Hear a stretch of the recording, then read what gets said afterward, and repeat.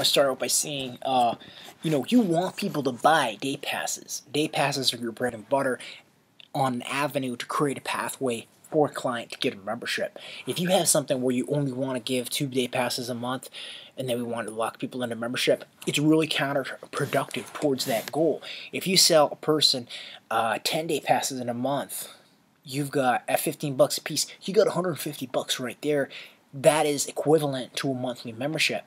And if you're selling a person 10 day passes in a month, they're on a pathway towards really liking the equipment, liking the facility, being enough in the area for themselves too, for you and them to sell them on the idea of a monthly membership so that they get the perks, so that they can come there more than 10 times and not have to pay more money. So it's a real problem for Alaska Club, I think, when they're in this mindset where, they don't want to do the day passes.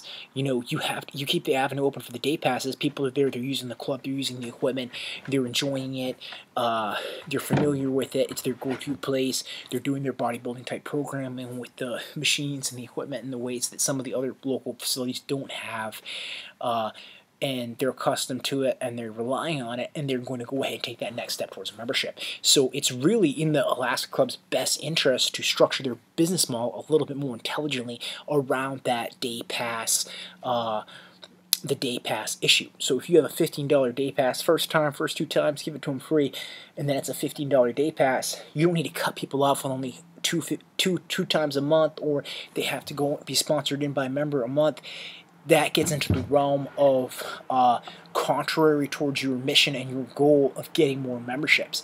If you have the day pass store open, sure, charge them 15. 15 is a high number, but if you're charging them 15, like I said, it's really clear. If they do 10 in a month, it's $150. I think the lowest possible summer monthly Alaska Club membership is $140 a month. So if they do 10-day passes at $15 a month, they've already overspent what the basic membership is. So at that point, if I was working in sales for the Alaska Club, it's going to be really easy for me to convince the client to go ahead and become a member. And you want a smart business way of doing things. You don't want to alienate, especially I was a past member. They're basically really antagonistic, unprofessional, low people skills. And I almost want to fire those people and train someone else better, or let me train them better, because you do a little bit of an adjustment there, a little bit of finesse in terms of the way you structure those day passes and stuff. You're going to be pulling in more memberships because it's a decent facility, and the truth is, for that geographic area in the Matsu Valley, there isn't much for. There's Body Renew, there's that's really the place for the bodybuilding program that has the sort of all-encompassing in terms of the machines and the equipment and the variety that if you're trying to do, and follow a lot of the programming that bodybuilders do, that's the place to go, I think. But the way it's structured with the price and how they lock people to memberships, it makes it so that it's not the place to go to for a lot of people, a lot of young people. So I think they really almost should have some incentives and be and try to create more opportunity and get more people to come on a daily basis. Because if you got people coming on a daily basis, if you're only doing it twice, that's not enough. But if you get more people coming on a daily basis, you're going to have that as a pathway and avenue towards those monthly memberships. So if someone, like I said, if someone comes here 7 or 8 times in a month,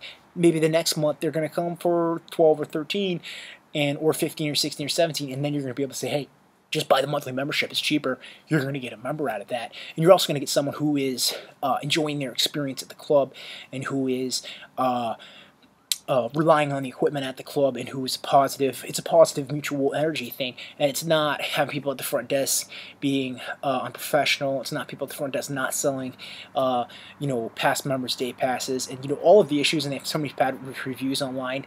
Those are things that I think that they need to accept the constructive criticism, and they need to correct, and they need to work better at building an avenue towards memberships. If their membership prices are so high, I think that that's something that they need to tweak. They need to create an avenue additionally for summer people to have a more reasonable thing. So if you've got a month-to-month membership thing in the summer, I think they do, and I think it's 140 or something like that. But I think that they need to really target that demographic and market of people who are up here for the summer and working in the tourism or the firefighter, this, the other thing, or just whatever, and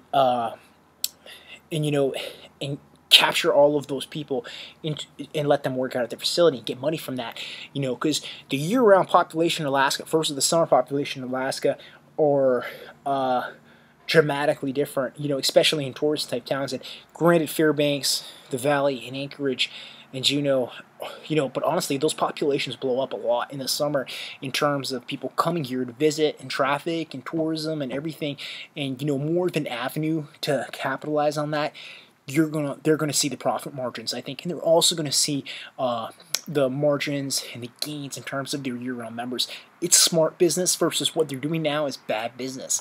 So I think and also if you have a $140 monthly membership, lock people in. If you had a $100 monthly membership and $10 day passes, I honestly think that they would do better. They would have more people there, and they would do better. And they would have more people there who would become members. If it was that $40 difference, I think it's a high number. It was your lowest number, 140. It's a high number. So just a couple little things to tweak there. I would say number one, just to go back and re-articulate it. The issue with the day passes, they want to say you can only buy 2 a month. They want to lock people into a membership, or you only have a couple freebies or something like that.